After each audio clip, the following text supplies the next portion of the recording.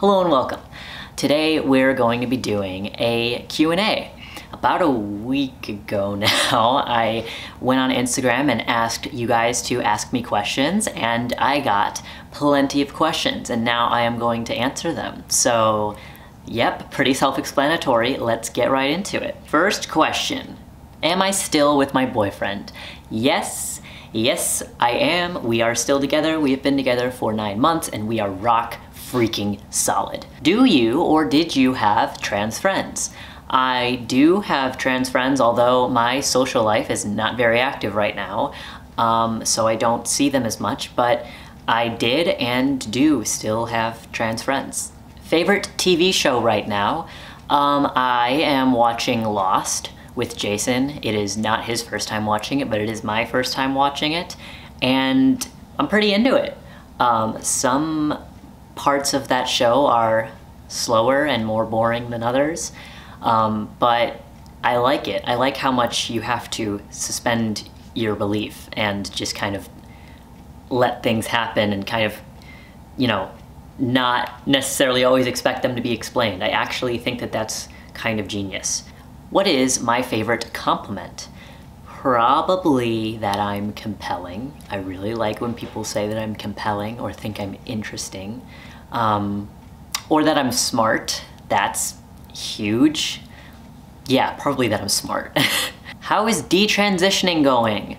I got this question a lot in different forms, and it's going really well. I haven't done a lot of the logistical legal changes stuff because I procrastinate, but in terms of the social aspect and everything, it really couldn't be better. Favorite philosopher of all time? The philosopher that I have probably enjoyed reading the most, honestly, is Nietzsche. When I read Beyond Good and Evil, there were a lot of moments where I had realized that I had had these thoughts before, but to hear them articulated by, you know, this modern existentialist, those are just really cool moments. Like, I had had these thoughts before, and they felt like original thoughts to me, but I knew that they probably weren't, and evidently they're not. But yeah, Nietzsche is my favorite one to read, and then Spinoza's view of God I really like. But I'm also kind of in a love-hate relationship with Spinoza right now because I'm writing my final paper on him, and a lot of times it's like, I don't know what you're talking about, bro. Do I have any pets? Yes, I do. They're usually in the background of my videos. That's Taco over there, S-ing his own D. And then Claude is right here.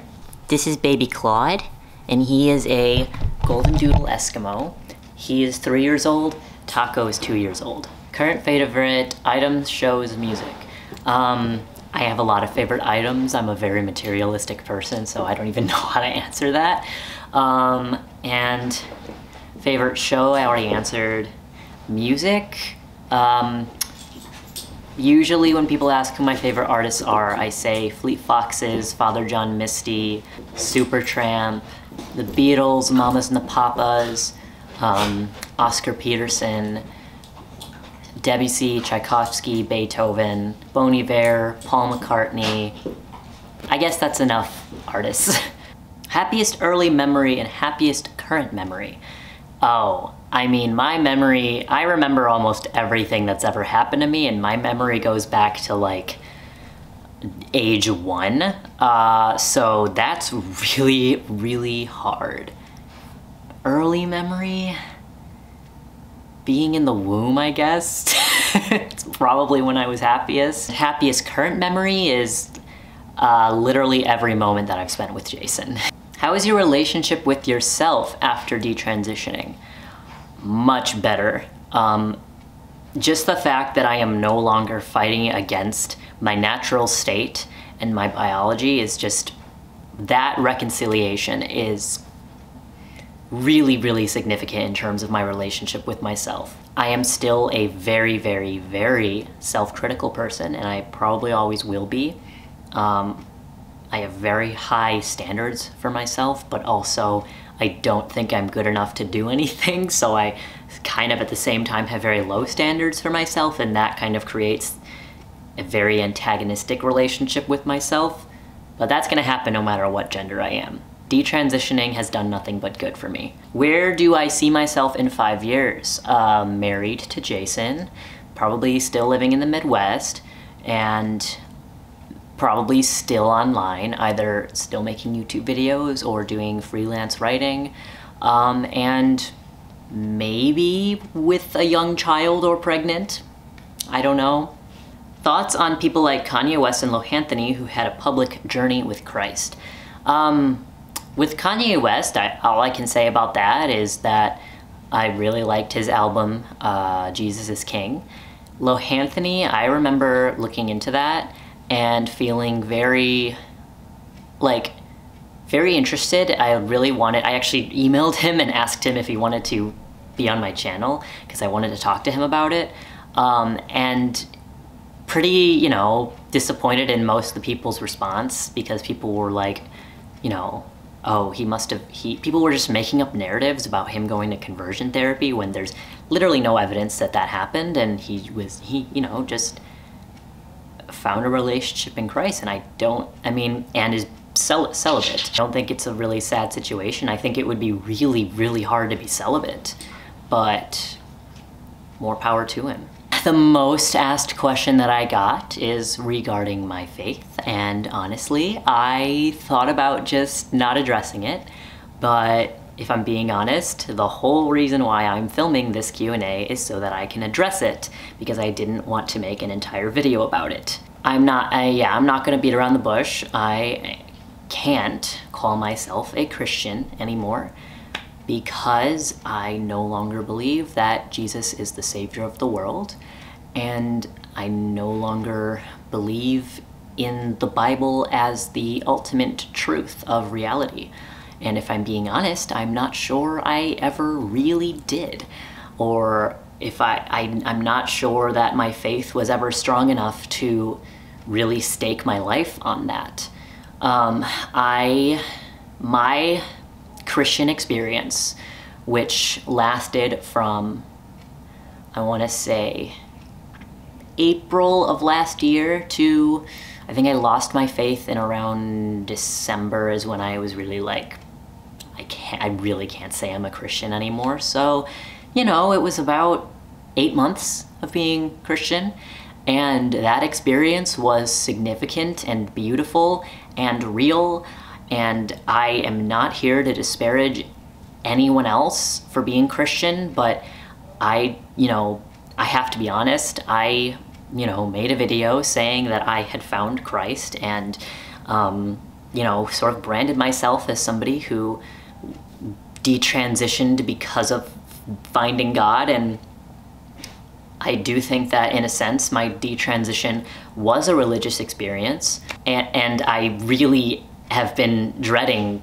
addressing this, and I've been putting it off since December because I often get comments saying that I seem to be someone who has very flimsy beliefs and changes their mind a lot. And you know what?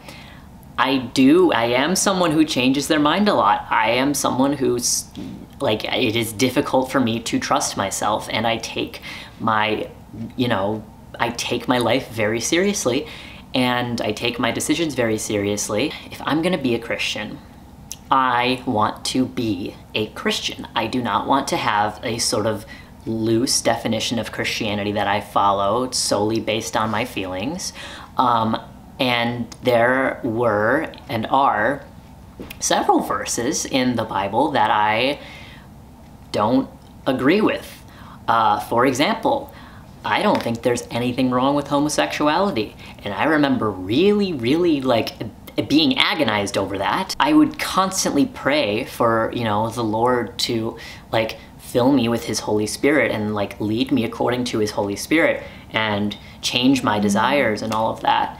But I never was I can't get myself to really be grieved by the fact that people are gay. or the fact that, I don't know, women can be pastors. A lot of the stuff that Paul said, I don't agree with.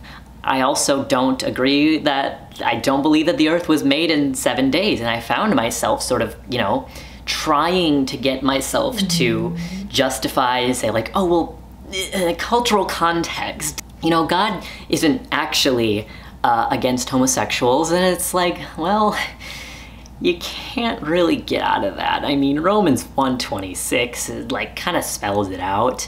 Yeah, and I wanted to be a Christian who believed that the Bible was literally the Word of God and could not be changed. I wanted to be a fundamentalist, honestly. I wanted to have the joy and security that a lot of fundamentalist Christians have. And I don't think I ever really was sold out to Christ. I really tried. I gave it the old college try. I've been trying for like 3 years. So yeah, I mean, I was gonna get baptized. I never did end up getting baptized. But where's my faith right now? I think the expression "I lost my faith" is accurate. Even though it's a very sad sounding expression, I think I was building a sort of faith, and it just eventually dissolved. So yeah, I no longer pray. I no longer really read scripture. I definitely want to go back and read scripture again, just because I think it's a deeply fascinating book. And I think the symbolism of Christ is, in a sort of abstract way, real. I just don't think it's literally real. And if I'm gonna call myself a Christian, I want to be a Christian who believes that it's literally real. And yeah, I don't belong to a church. And oh, another thing that I will mention is that Jason was also trying to become a Christian when we met.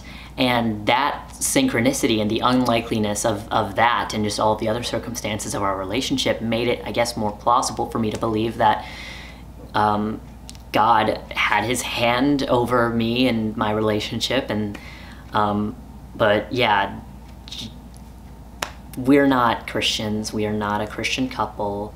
I do anticipate the majority of the responses to that to be negative. But that's okay. I have to tell you the truth, because every single time I get a comment on my detransition video that says like, "Another soul won to Christ, see you in heaven, sister," I'm like, yeah. All right, next question. How does Bible study usually go for you? Well, I have not been doing any Bible study, but usually, you guys are actually sitting on top of a stack of Bibles. I have a lot of Bibles. So a lot of just, you know, highlighting. I would read like 1 to 2 chapters at a time and just, you know, annotate and highlight whenever, you know, I thought something was interesting. I really filled up this Bible. I mean, guys, I was into it. I was into the Bible. I felt like, especially when I was reading the Gospels, I felt like I was going to explode. I do think that, in a sense, I fell in love with Jesus and the Gospels and, you know, the idea of the Trinity. And yeah, I really marked up Psalm 1. And I marked up the Psalms a lot. What else did I really mark up? Let me go to the Gospels. I think I went crazy on like one page in John. Oh yeah. Yeah, I went absolutely ham on this page. But yeah, I basically just highlight and underline and write random words, and then I go back and read it and I don't really know what I was getting at. Worst and best part about being detrans.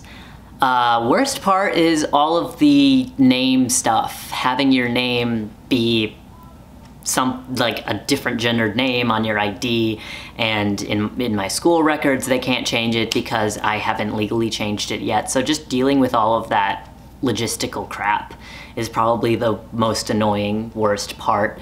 And then the best part is just, I don't know, being a woman, the feeling of like having come through something, the feeling of like completion, the feeling of something coming full circle. What is your partner's Enneagram type? Jason, like me, is also a 4, but he is a 4-wing 3 and I am a 4-wing 5. How does one distinguish a good, true religion from a fake, bad one? Feelings, the way you feel about it, whether or not it lines up with your own personal beliefs and attitudes. Honestly, other than that, there's really no objective way to do that, in my opinion. Do I still deal with dysphoria? If so, how do I deal with it? No, I don't. I mean, I have, I got another question about if I experience reverse dysphoria, so I guess I'll just answer that. Okay, I guess you could say I have reverse dysphoria, but I don't have dysphoria about like wanting to be a man. I feel insecure about my voice and sad about the fact that, you know, I amputated my breasts, and, you know, not thrilled about the fact that I literally grow a beard still. So yes and no, I guess. Have you ever thought you were non-binary? If so, how did you realize you weren't? I thought I was non-binary in high school, like before I came out as trans. Freshman, sophomore year, I identified as genderqueer, and I realized I wasn't because I don't know, I never really liked the idea of going by they, them pronouns, or like the idea of being neither male nor female. I didn't really feel comfortable with that ambiguity. I kind of always just wanted to be one or the other, so. Do you believe that transition works for some people? Yes, evidently, it certainly does. What do you think the root of your dysphoria was? Social pressures to be feminine in a very specific, unattainable type of way? Yeah, that probably sums it up. Has transition again crossed your mind? If so, why? What stopped you? So I think you're asking, has the idea of retransitioning ever crossed my mind?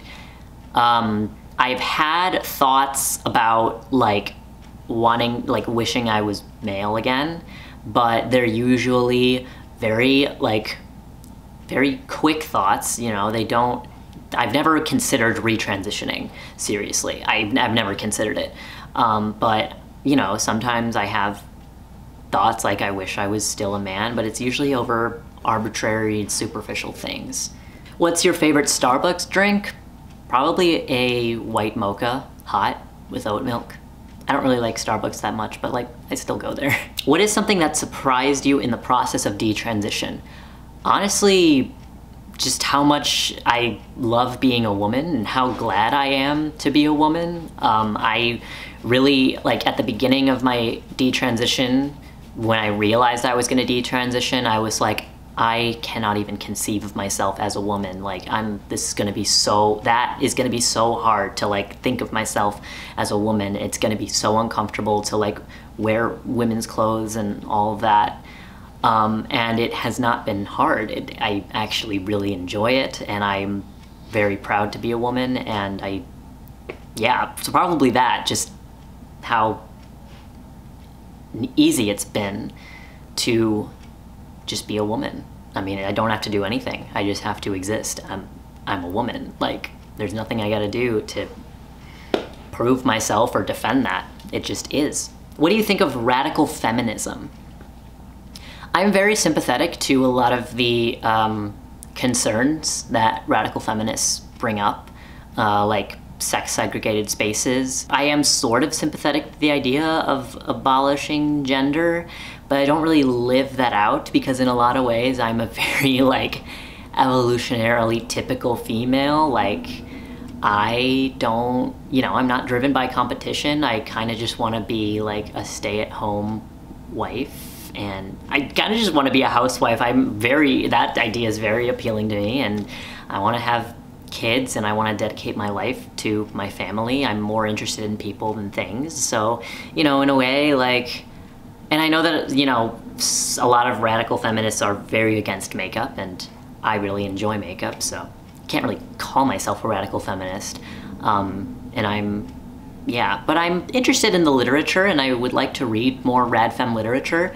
But yeah, I'm pretty neutral, and I know a lot of rad femmes can be very, very nasty, and I'm not really for, I'm not for misgendering trans people, or vilifying trans people, but I'm sympathetic to the problems that they bring up.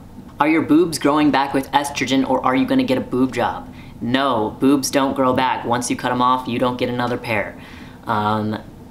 In terms of getting a boob job, this is definitely something that I have, gone back and forth in my head about. The only reason I would get a boob job is that it would make wearing certain clothing items a lot easier. I can't really wear anything very low cut. I can't really wear anything that's even a little bit low cut or like wide neck because I wear, here, I'm actually just gonna show you. I wear these. These are just like detachable boobs pretty much. They're soft, they're B cups, and I wear them in a bra so that it looks like I have boobs. But if I wear anything low cut and I bend over, they are visible, and I don't want them to be visible. So that would be the only reason for me to get a boob job or implants. The problem is I don't know of a lot of cases. I mean, I've researched this. I don't know of a lot of cases of, women getting implants after having top surgery. I know that people get them post-mastectomy, but top surgery is different because you have nipple reconstruction as well. So I would wait until more research is done in this area as more detransitioners come out and get this. And then, I'll be able to make that decision and find a reliable doctor, but I am in no rush to make that decision. It's a very long-term thing. Is Daisy your birth name, or did you change it twice? Daisy is my birth name. If you could go back in time, what would you say to your younger self prior to transitioning? I mean, I am tempted to say, don't do it, you don't have to do this, but I don't know how changing that part of my life would, change my current state, because I'm very happy and with where I'm at. You can get through this. Just that. Did your opinion on the trans community change at all after detransitioning?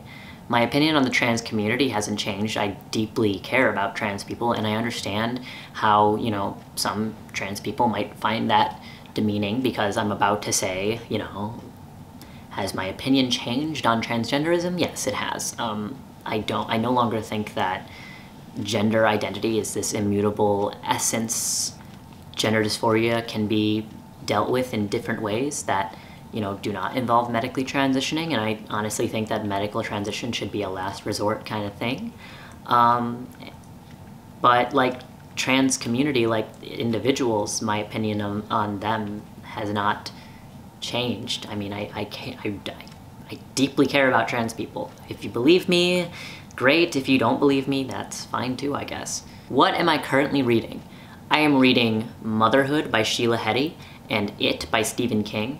I'm about halfway through It, and I'm only 35 pages into Motherhood. Do you feel the need to intentionally dress femininely? Yeah, kind of. I mean, my personal taste in clothing has actually progressively gotten more feminine. I love androgynous clothing, and I still do dress sort of androgynously. I mean, I don't wear men's clothing anymore because honestly I feel like I can't really afford to do that with my voice and what have you. I mean, I wear makeup because I genuinely enjoy makeup. Like, it's an actual hobby that I've acquired. I'm really interested in makeup, genuinely. I'm not doing that, just because I feel like I have to, whatever. But yeah, I would like to be seen as a woman. I mean, I've gone over this and I've been criticized for this, but I would like to present myself and be perceived as a woman because I am a woman. How do you feel about Jordan Peterson now, and how does Jason? I still like Jordan Peterson. I have listened to a few of his interviews since he came back from his long hiatus, and yeah, I still feel very motivated and inspired, honestly, when I listen to him talk about, how to live your life. And I think a lot of what he says is very deeply true. Jason, we've talked about this before, but I won't answer for him. So let me go ask him what he thinks about Jordan Peterson. Hi, Jason. Penny, for your thoughts on Jordan Peterson, please. That's a controversial figure to have to give Penny thoughts on. Yeah. And please, if you can, I know you're very verbose, if you could keep it down to like just 2 minutes. I mean, we have this conversation a lot. I think that one thing I'm curious with him about is to what extent is his philosophy genuine? And that's not to say that I don't think he believes what he believes. I think it has to do with the fact that he has become such a public figure. And that in certain instances, particularly with postmodernism, which he spends so much time railing about, it's hard to listen to him rail about it without being a little bit skeptical of how much he's read. The only book I've heard him mention reading to do with it was an academic who spends their time trashing postmodernism as kind of nihilistic. And I think that like, it's not as if postmodernists identify themselves as nihilists. So they're critical of different types of, like, they're critical of meaning as manufactured, but it's not as if they're necessarily like advocating that we dispense with the idea of anything meaning anything altogether as we live our lives. So I think he's particularly weak on that point. But that said, I think a lot of what he inherits from Jung is meaningful, and I think he has he engages with his audience quite well on those points. I'm not super into mythical interpretation, but I don't think it's devoid of value. Politically, I think this kind of goes back to the question about what the being such a public persona has done. I know I'm being verbose. It's okay. It's a question mark for me how much of a niche he's fallen into where the political stuff is part of participating in an IDW type, like we're this type of liberal neoliberal, we're defenders of classical liberalism type of mold. And I think that sometimes he sounds on the side of, cliched or just reiterating the kind of obvious point. Oh, free speech, great thing. Oh, it's really dangerous when this starts to go because it's a slippery slope. You fall into these things, and it's hard not to roll your eyes at some of that because it lacks the nuanced, how would the reasonable person who's left of that respond? It's usually the paraphrased version of the criticism is usually significantly less nuanced than I think a lot of people like, say, ContraPoints would refute it with, if that makes sense. Is there something else I should touch on? No. Okay, cool. You think you got everything. I'll stop talking now. I love you. I love you too. Do you feel estranged from the trans community? Did you lose any friends over detransition?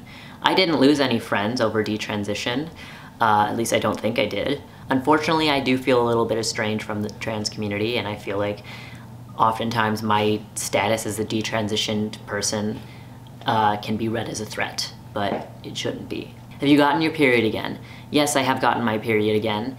I got my period a month and a half after stopping testosterone, so I've been having periods for almost a year now, after not having them for like 5 years. Would you have detransitioned if you didn't become a Christian? Yes, I think the decision to detransition was actually pretty separate from my faith, but the way it was connected was that once I decided to detransition, I then felt like I could start a relationship with God. Do you miss your own breasts? Yes, yes I do. I am very sad when I think about it, but yeah, I actually cried over it for the first time not too long ago.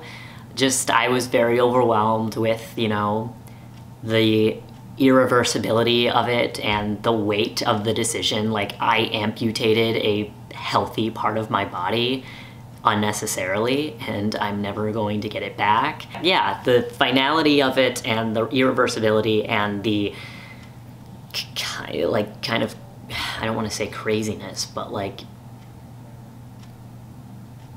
I can't believe I did that, but I did, and it just is what it is. In hindsight, is there anything you wish your parents had done differently on your journey? I mean, I can't really critique them very much. They were deeply horrified when I transitioned. Like, they really tried to stop me from going on testosterone and getting top surgery. I don't know. I can't really blame them for anything that they did. They didn't kick me out. They still loved me. They still had a relationship with me. But like, yeah, my transition was really, really, really hard on them and my relationship with them. And that's one of the reasons why I detransitioned, because I felt like, especially with my dad, I felt like this weird like disconnect from him when I was trying to be his son, because I knew that he would never see me as his son.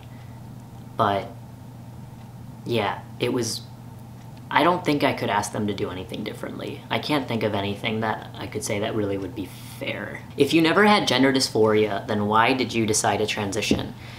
I didn't have physical dysphoria. I guess you could say I had a form of social dysphoria, which is a lot more complicated, I think, than physical dysphoria. And I eventually convinced myself that I had physical dysphoria because my physical body, my physical attributes were what was keeping me from passing as a man.